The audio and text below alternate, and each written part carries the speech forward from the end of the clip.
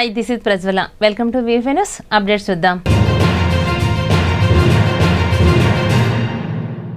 వికారాబాద్ జిల్లా తాండూరులో జమాతే ఉల్మా హింద్ సొసైటీ జిల్లా ప్రెసిడెంట్ మౌలానా అబ్దుల్లా అజీర్ కాజ్మీ చిరు వ్యాపారులకు పేదవారికి ఉచిత గొడుగులను పంపిణీ చేశారు. పేదవారికి సహాయం చేయడంలో తమ సంస్థ ఎప్పుడూ ముందుంటుందని తెలియజేశారు. ఈ కార్యక్రమంలో జమాతే సభ్యులు ముస్లిం సోదరులు పాల్గొన్నారు.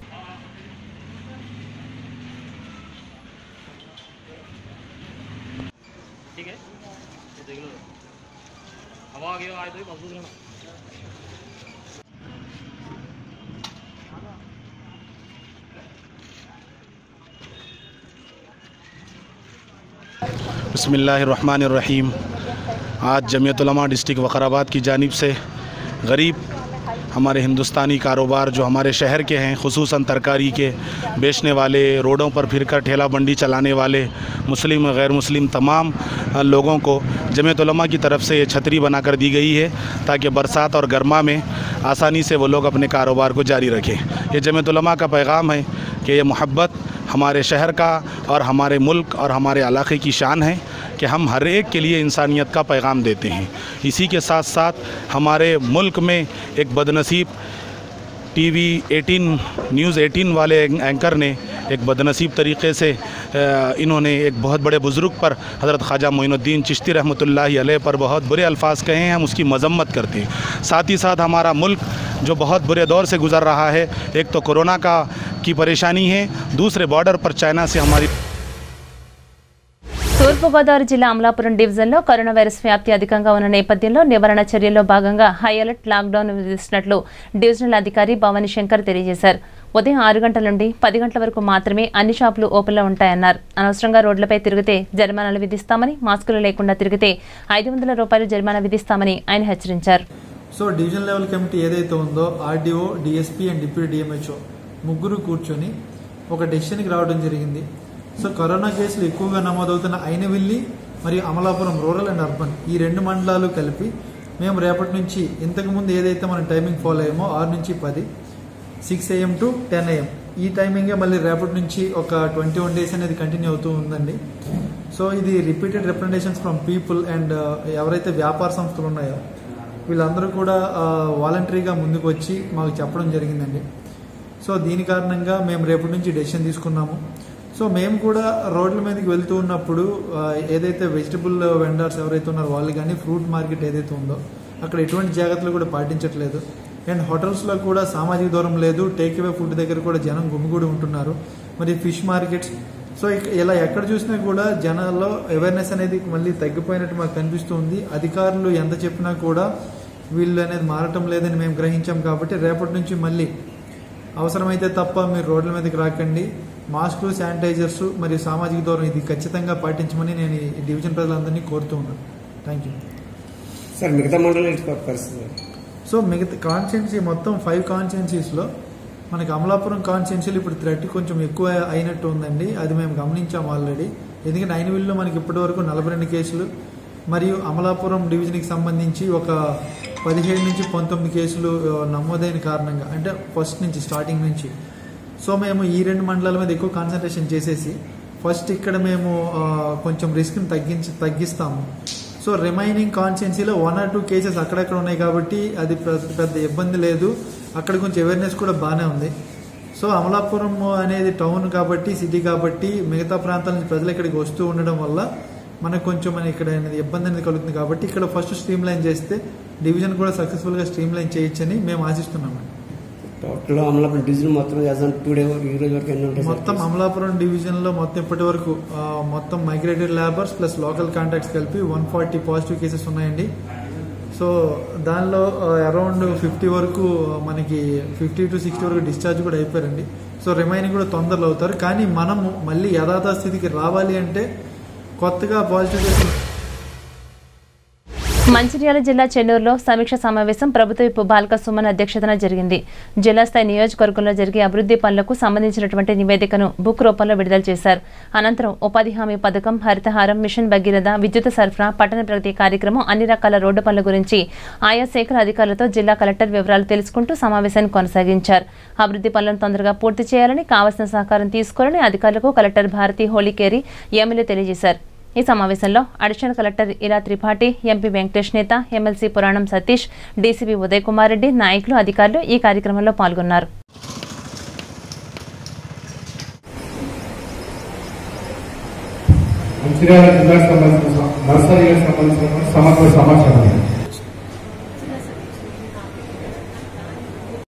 అంతవరకే పరిమితం చేసి చైర్మన్లు కానీ కౌన్సిలర్స్ కానీ మీ ద్వారానే క్షేత్రస్థాయి లోపల పని జరుగుతుంది.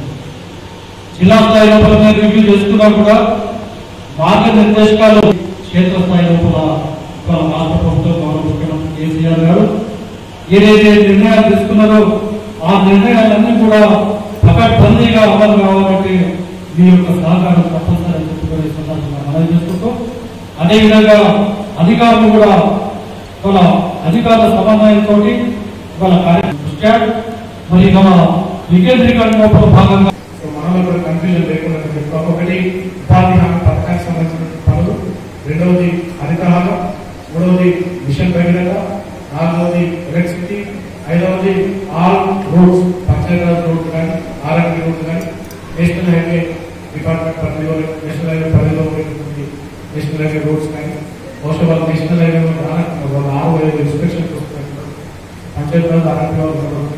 కాబట్టి ఇవి కులంకుశంగా అనుకున్న 3 మున్సిపాలిటీలకు సంబంధించినటువంటి అభివృద్ధి పనులు, అక్కడ జరుగుతున్నటువంటి కార్యక్రమాలు చేసుకోవాల్సినటువంటి పనులు లేదు.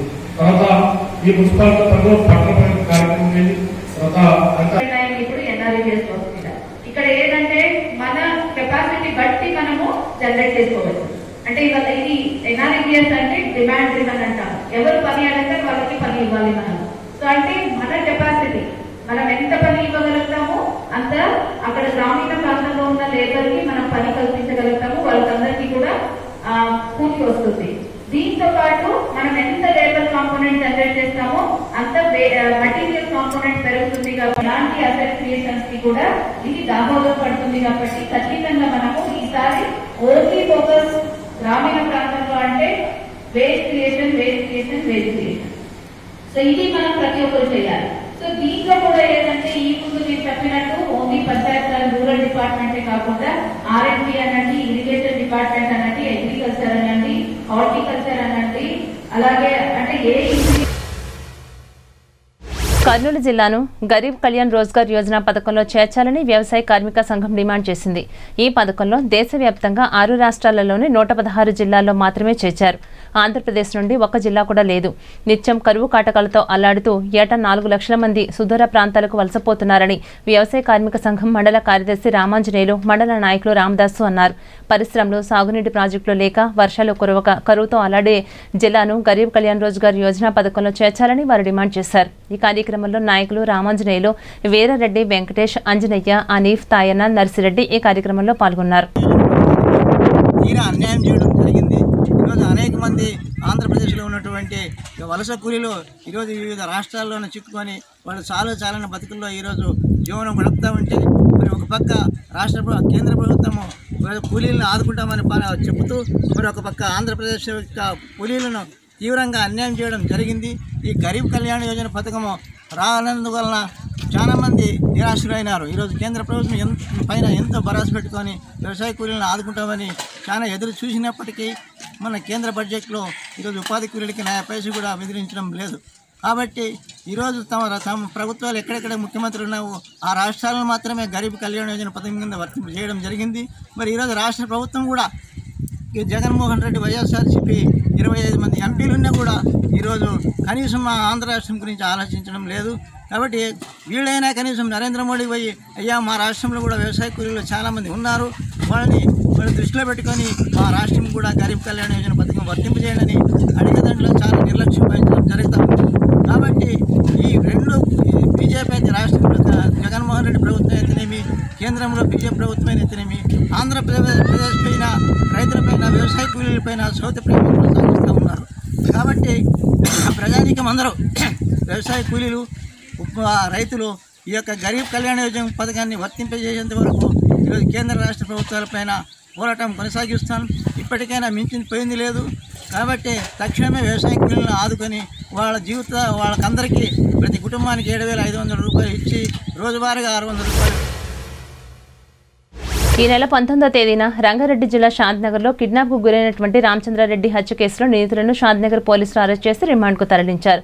ఫరూక్ నగర్ మండలం అన్నారంకు చెందినటువంటి రామచంద్రారెడ్డి నిందితుడైన ప్రతాప్ రెడ్డికి గత కొంతకాలంగా భూ వివాదాలు జరుగుతున్నాయని ఏసీపీ సురేందర్ తెలియజేశారు. 35 ఎకరాల భూమికి సంబంధించి కోర్టులో కూడా కేసులు కొనసాగుతున్నాయన్నారు. దాంట్లో భాగంగా ప్రతాప్ రెడ్డి, డ్రైవర్ విజయ్ ఇద్దరు కక్షగట్టి రామచంద్రారెడ్డిని కిడ్నాప్ చేసి కత్తితో పొడిచి చంపారని ఏసీపీ తెలియజేశారు.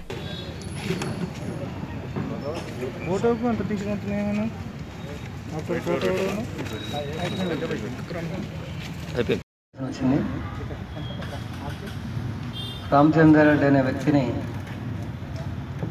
గుర్తు తెలియని ఇద్దరు వ్యక్తులు అతని వెహికల్లో కిడ్నాప్ చేసుకొని వెళ్ళారని చెప్పి దాని మీద ఇమీడియట్గా స్పందించి అన్ని పార్టీలు సెర్చ్ పార్టీలు దాదాపు ఒక 10 పార్టీలు సెర్చ్ చేస్తే పెంజల దగ్గర 7:30-8 గంటల ప్రాంతంలో డెడ్ బాడీ దొరికింది. దీని పూర్వపరాలు తెలుసుకుంటే ఆ తర్వాత నేరస్తులను మేము అదుపులోకి తీసుకున్న తర్వాత భీమిరెడ్డి ప్రతాప్ రెడ్డి, అతని డ్రైవర్ దొడ్డ విజయ్ కుమారు ఇద్దరు కలిసి పథకం ప్రకారం ఢిల్లీ వర్డ్ స్కూల్ ముందు అతని వెహికల్లోనే మాట్లాడదామని చెప్పి అతను నమ్మించి అతని వెహికల్లోనే చంపి అక్కడ పెంజల దగ్గర పడేశారు. దానికి కారణాలు ఈ ప్రతాప్ రెడ్డి, దాని తర్వాత ఈ రామచంద్రారెడ్డి ఇద్దరు కూడా కజిన్స్ అవుతారు. వాళ్ళ వరుసకి ప్రతాప్ రెడ్డికి రామచంద్రారెడ్డి చిన్నాన్న అవుతాడు. వాళ్ళ తాతలు, వీళ్ళ తాత అందరూ అన్నదమ్ములు 5.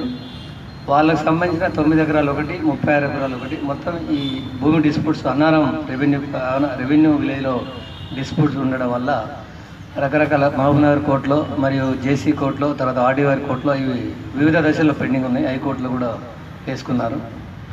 ఇది మాట్లాడడం కోసం, సెటిల్మెంట్ కోసం ప్రయత్నం చేస్తున్న కానందుకు, అలాగే రామచంద్రారెడ్డి ఈ ప్రతాప్ రెడ్డిని కొన్ని కుటుంబ విషయాల్లో కూడా అవమానపరిచిన దాని మీద వరంగల్ అర్బన్ జిల్లా ధర్మాసాగర్ మండలం రాయిగూడెంలో ఎమ్మెల్యే రాజయ్య, రైతు బంధు సమితి అధ్యక్షుడు పల్ల రాజేశ్వరరెడ్డి రైతు వేదిక నిర్మాణానికి శంకుస్థాపన చేశారు. రాష్ట్ర వ్యాప్తంగా రైతు వేదికలను నిర్మిస్తున్నామని నాయకులు తెలియజేశారు. ఈ వేదికల ద్వారా వ్యవసాయ అధికారులు రైతులకు నూతన వ్యవసాయ పద్ధతులను నేర్పించడమే కాకుండా పండించిన పంట నిల్వ చేసుకోవడం కోసం ఈ వేదికను గోదాం వలె ఉపయోగించుకోవచ్చని వారు సూచించారు. ఈ కార్యక్రమంలో ZP chairman doctor Sudheer Kumar, Rythu Bandhu జిల్లా కోఆర్డినేటర్ లలిత యాదవ్, కలెక్టర్ రాజీవ్ గాంధీ, హనుమంతు, అధికారులు, ప్రజాప్రతినిధులు ఈ కార్యక్రమంలో పాల్గొన్నారు.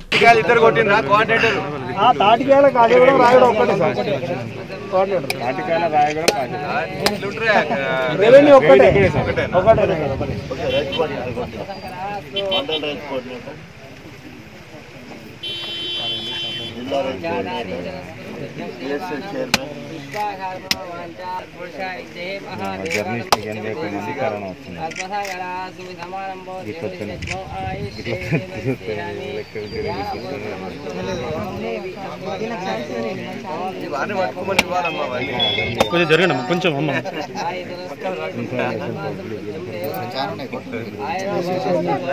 జడ్పీ చైర్మన్ గారు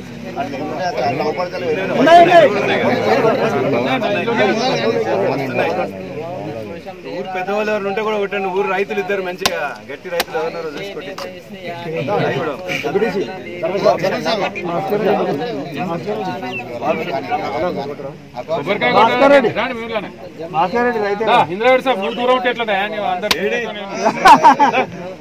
ఇంద్రేమా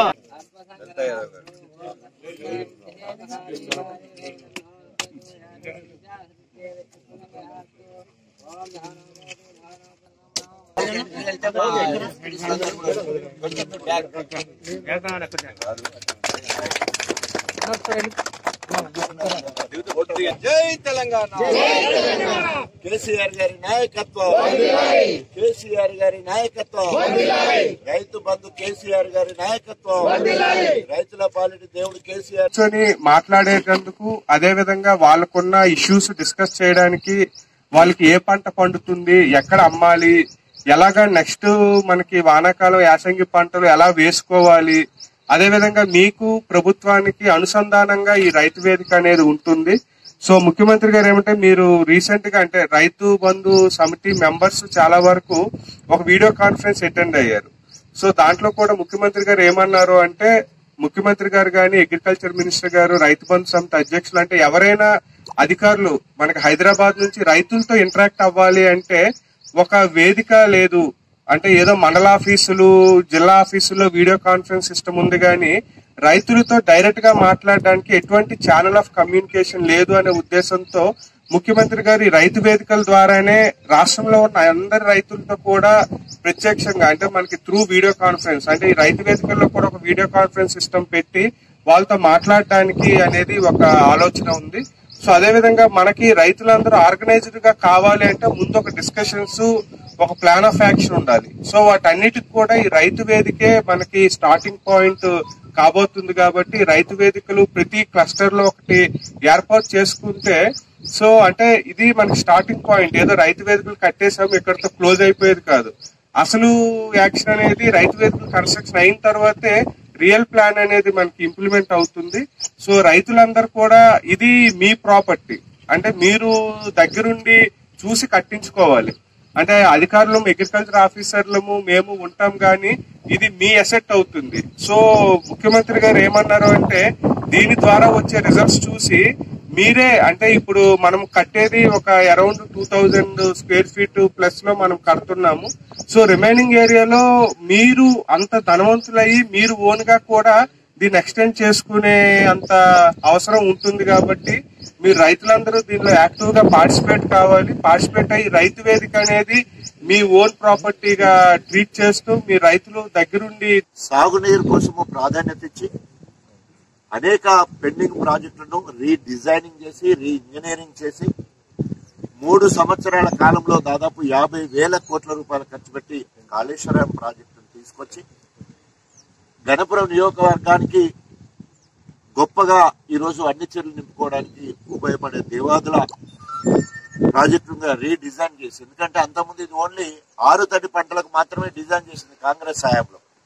కానీ కేసీఆర్ గారు వచ్చిన తర్వాత రీడిజైనింగ్, రీఇంజనీరింగ్ చేసి ప్రతి చెరువు నింపడానికి ఏ రకంగా అవకాశం ఉంటే ఆ రకంగా చెరువు నింపాలని చెప్పేసి జిల్లా అధికారులకు, ప్రత్యేకంగా కలెక్టర్ గారికి, తర్వాత ఇరిగేషన్ అధికారులకు, తర్వాత దేవాదుల అధికారులకు వారికి మరి ఆర్డర్ ఇచ్చి ఆ రకంగా ఈరోజు గొప్పగా మనమందరం గర్వపడే విధంగా పేరుకు ఇది మొత్తము 5 జిల్లాలంటే మనకు అభ్యర్థ వరంగల్ జిల్లాకు, నల్గొండ జిల్లాకు ఈ మొత్తం కూడా దేవాదులు ఉన్నాయి.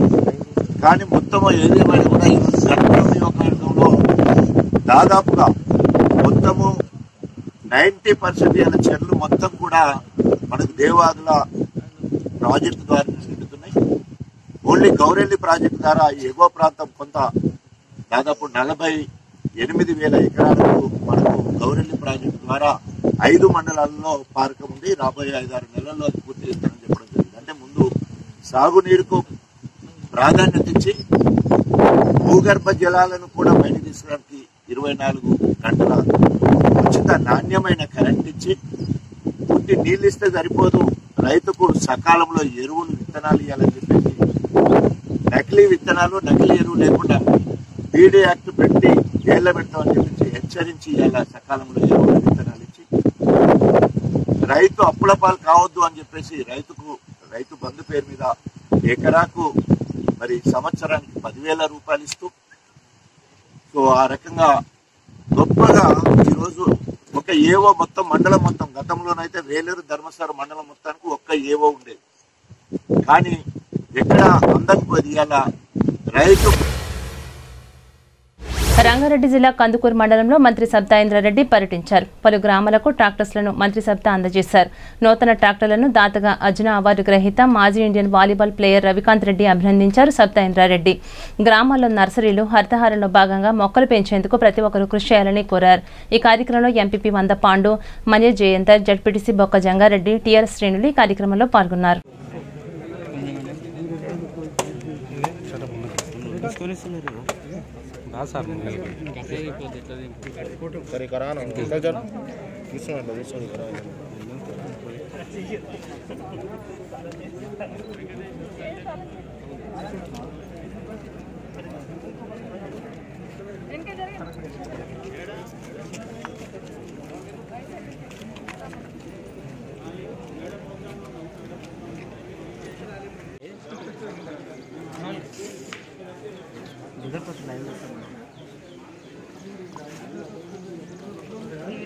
మార్చుకున్నట్టు స్ప్రెడ్ అవుతుంది మొత్తం వీడియో తీస్తే వాడు అంత పెట్టుకుంటాడు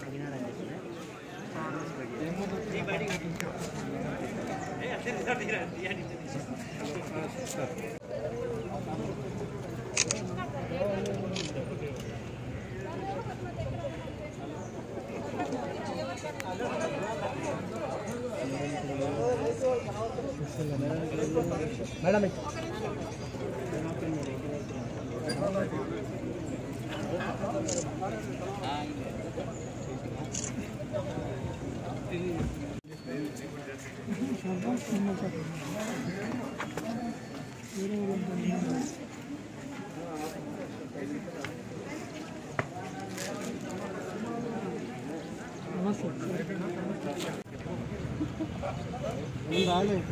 చేపిస్తాను సార్ మేడం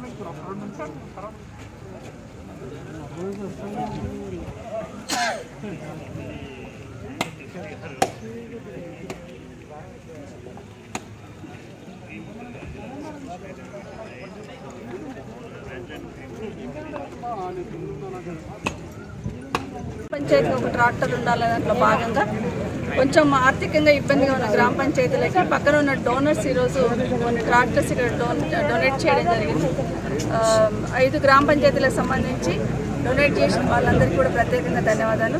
వాళ్ళ పేర్లందరికీ కూడా గ్రామ పంచాయతీలో మెన్షన్ చేసి కూడా పెట్టమని చెప్తా ఉన్నాను. ఎందుకంటే వాళ్ళు డొనేషన్ ఇచ్చారు కాబట్టి వాళ్ళ పేరు ఉండాలి.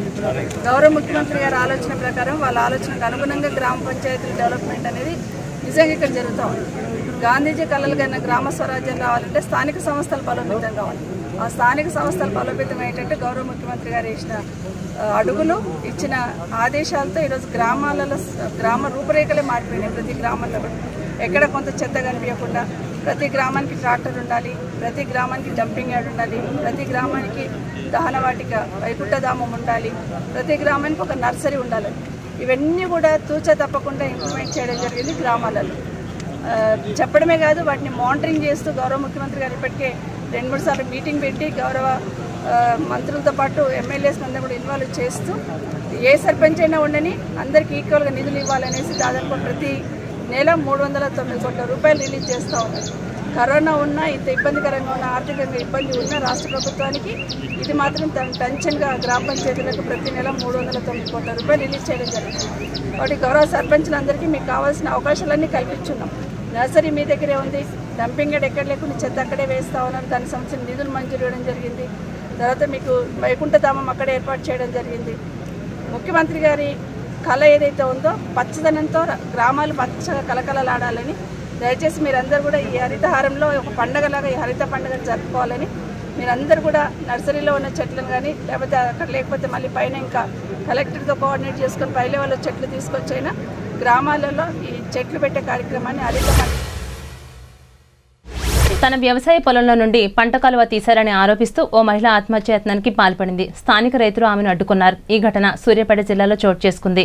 కోదాడ మండలం కాపుగల్లు గ్రామ రెవెన్యూ పరిధిలోని సర్వే నంబర్ 342, 347లో భూములకు నీరు అందక బీళ్లుగా మారుతున్నాయి. దీంతో ఆ సర్వే నంబర్లో గల రైతులు రెవెన్యూ అధికారులు విన్నవించుకుని వారి అనుమతితో పూర్వం ఉన్న పంట కాలువకు మరమ్మతులు చేపట్టారు. అదే సర్వే నంబర్లో ఉన్నటువంటి మహిళా రైతు అమరుబోయిన మంగమ్మ తమ పొలంలో నుండి కాలువ తీశారని ఆరోపిస్తూ పురుగుల మందు తాగేందుకు ప్రయత్నించగా అక్కడ ఉన్నవారు ఆమెను అడ్డుకున్నారు. ఈ విషయమైన రెవెన్యూ అధికారులను సంప్రదిస్తామని తమకు న్యాయం చేయాలని ఆమె కోరారు.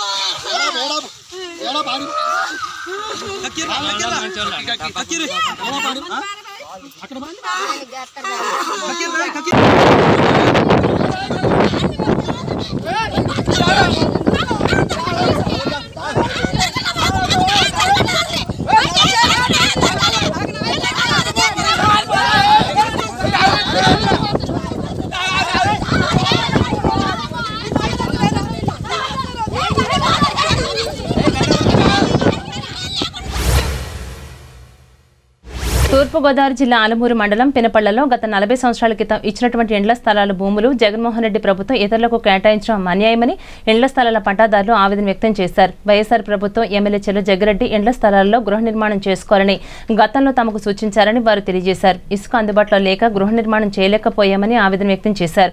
ఎప్పటికైనా ప్రభుత్వం స్పందించి ఇండ్ల స్థలాల భూములను స్వాధీనం చేసుకోవడం అన్యాయమని, తమ స్థలాలు తమకు ఇచ్చి తగిన న్యాయం చేయాలని ప్రభుత్వాన్ని కోరారు. ఈ కార్యక్రమంలో తహసీల్దార్ వెంకటేశ్వరి, సీఎం మంగాదేవి, ఎస్ఐ సుభాకర్, మండలం రెవెన్యూ సిబ్బంది, పోలీస్ బందోబస్తు ఈ కార్యక్రమంలో పాల్గొన్నారు.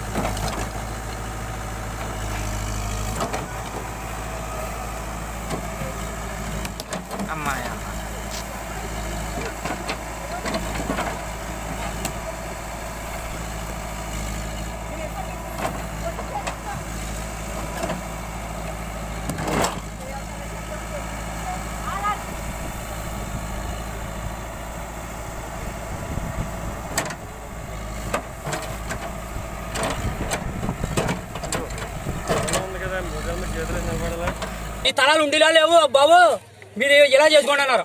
అంటే మేము ఏమన్నా అంటే పాత తలాల వాళ్ళకి ఒక పక్క చేర్చేసండి, 2 సెంట్లు తీసేసుకుని కొత్త తలాల వాళ్ళకి మీరు ఎక్కడ ఇచ్చుకుంటారో ఇచ్చుకోండి, మైంగా ఉన్నా తీసుకుని అని మేము చెప్పామండి. చెప్తే శుభ్రంగా పడగొట్టామన్నారండి, కంచులు గట్ట పడగొట్టామన్నారు. మిషన్ తీసుకొచ్చి మేమే పడగొట్టామండి. మాకు పేరు చెప్పి మళ్ళీ వచ్చిన లేరండి. ఈ తలం చేసుకున్నాం. మళ్ళీ చెంటున్నారు, 2 సెంట్లు అన్నది అలా ఇవ్వం కదా అని మళ్ళీ ఓ పక్కన మీ తల ఓ పక్కన ఎక్కడొస్తా అక్కడ అయితే కుదరదని మేమన్నామండి. మేము చేసి డిమాండ్ ఏంటి కాదండి, మా తలలు మాకే ఉండాలి, పట్టవచ్చు మేము ఏమంటున్నామండి. అది కట్టేసుకుంటామండి.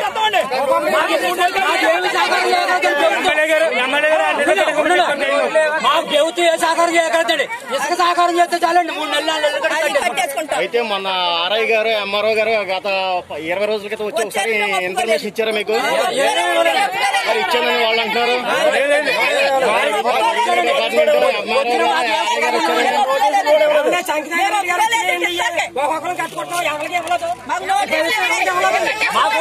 తీసుకున్న తలాలు కాదు, దొబ్బిన తలాలు కాదు, ఆక్రమించిన తలాలు కాదు, అదండి పట్టాల్సిన భూమి. పట్టాల్సిన భూమి జగన్మోహన్ రెడ్డి గారు అదండి చెప్పి సమాధానం చాలా దూరం చేస్తున్నారు. ఇది కేవలం ఆలమూరు ఎమ్మెల్యే గారు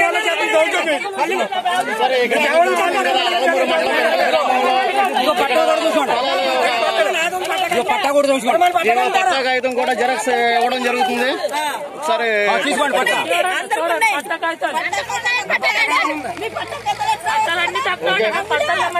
మనం చూస్తున్నాం ఆలమూరు మండలం పెంపల గ్రామంలో ఇక్కడ స్థలాల ఘర్షణ జరుగుతుంది. ఈ నేపథ్యంలో ఎంఆర్ఓ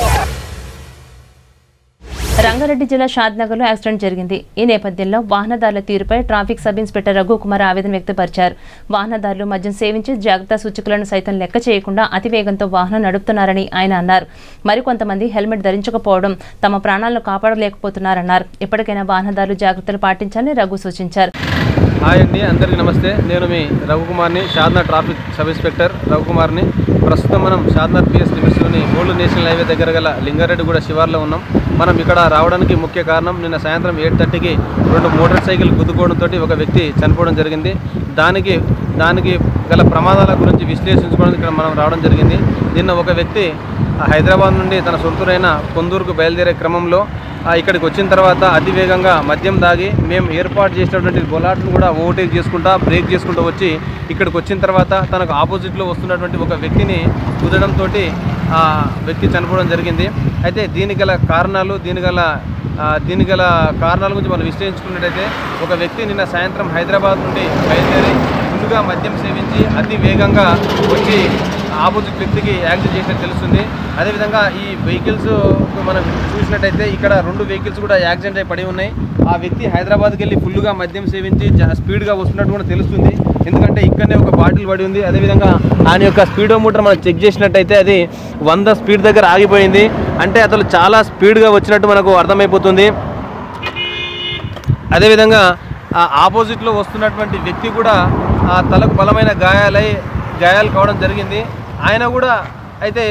ఆయన హెల్మెట్ పెట్టుకున్నట్టు మాకు తెలుస్తుంది. అయితే ఆయన పెట్టుకున్నటువంటి ఒక నాసిరకం హెల్మెట్ వల్ల అది రోడ్డు పైన బ్రేక్ అయిపోయి ఈ హెల్మెట్ ఆయన గుచ్చుకొని ఇంజురీస్ అయినట్టు మాకు తెలుస్తుంది. మీరు గమనించినట్టయితే ఇది ఒక నాసిరకం హెల్మెట్ ఇది రోడ్డు పైన కాకుండా ఫుట్పాత్ పైన దొరికే హెల్మెట్ పెట్టుకోవడంతో ఈ హెల్మెట్ బ్రేక్ అయిపోయి ఆయనకు ఇంజురీ కావడం జరిగింది. కాబట్టి మేము చెప్పేది అందరికీ ఒకటే, దయచేసి అందరూ మేము చెప్పేది జాగ్రత్తగా అర్థం చేసుకోవాలి. ఎందుకంటే చాలామంది ఇక్కడ హెల్మెట్ పెట్టుకుంటా ఉన్నారు. అందరూ కూడా పోలీసు వాళ్ళు ఫోటో కొడతారని చెప్పి ఈ ఛాలెంజ్ వస్తాయని చెప్పి మా భయాని కోసం మాత్రం మీరు ఒక ఫుట్పాత్ పైన దొరికే హెల్మెట్ పెట్టుకొని ప్రయాణం చేస్తూ ఉన్నారు. దయచేసి మేము అందరూ చెప్తా ఉన్నాం, ఎవరు కూడా దయచేసి ఫోటో కోసమో ఈ ఛాలెంజ్ కోసమో దయచేసి ఎవరు హెల్మెట్ పెట్టుకోవద్దండి. మీ ఫ్యామిలీ కోసం ఆలోచన చేసుకోండి. మీరందరూ కూడా ఒరిజినల్ ISI బ్రాండెడ్ ఉన్నటువంటి హెల్మెట్ పెట్టుకొని మీ ప్రాణాలు కాపాడుకోవాలని కోరుకుంటున్నాం. ఇవి ఇప్పటివరకున్న అప్డేట్స్. మరిన్ని అప్డేట్స్ కోసం చూస్తూనే ఉండండి V5 న్యూస్. జనమంతా జర్నలిస్టులే, ప్రజలంతా పాత్రికేయులే.